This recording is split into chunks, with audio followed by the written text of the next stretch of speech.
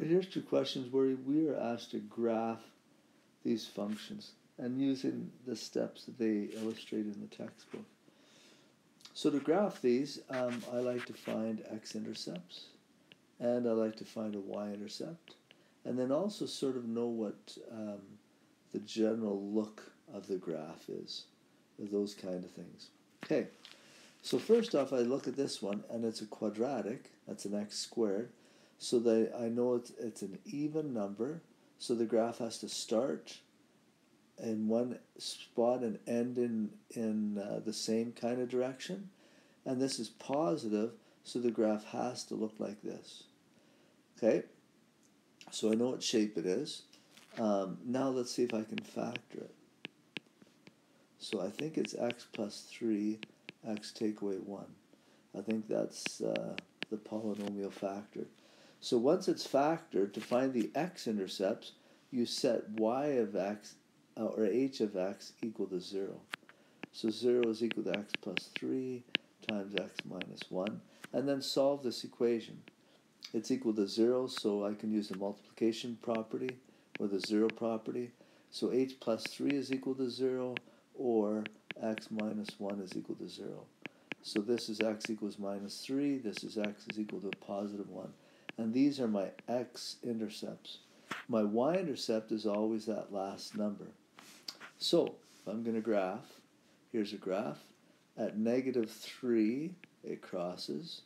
And at a positive 1, it crosses. And it has a y-intercept of negative 3, right there. So I have to impose this shape on those pieces. So I think the graph's going to look something like that.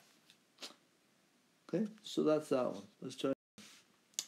So I need to graph this polynomial. Okay, first thing, it's positive, and it's an odd number.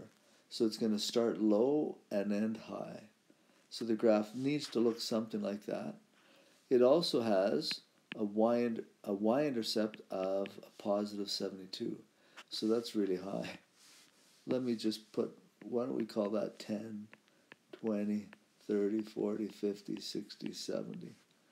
So 72 right about there. Okay, to find x-intercepts, if I have 4 terms like this, I'm going to group factor and just hope that factors are the same. So out of the first, I can take a 2x squared, leaves me with a 3x minus 4. Out of these, I think I can take a 9. So I'm going to take a negative 9 out, and that'll leave me with 6x minus 8. Hold on, those aren't the same. Oh, but they're close. Maybe I could have taken more out than a 9. Why don't we try a bigger number? Maybe 18. 54 divided by 18, I think, is 3. And 72 divided by 4, I think, is 4. Let's take 18 out. So take 18 out, so that'll be a 3x and a minus 72 divided by 18 is 4. There, now both of those are the same. So if they're the same, I can factor them out the front and then leave what's left there. Okay, feeling pretty good at this point. Now, this is what f of x is equal to. But if I want to solve for the x-intercepts, I put a 0 in for f of x. And then I need to solve each of these equations.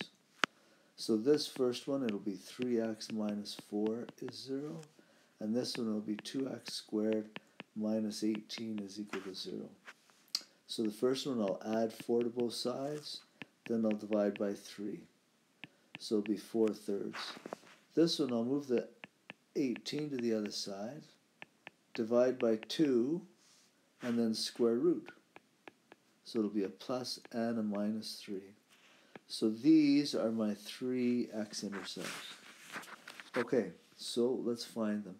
So here's negative 1, negative 2, negative 3. There's one. 1, 2, 3. There's the other one.